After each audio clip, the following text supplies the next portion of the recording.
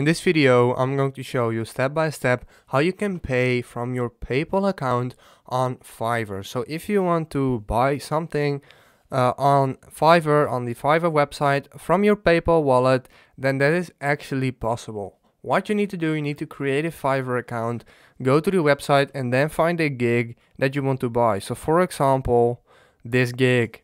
This is just a random example that I show you right now. Continue. 20 euros.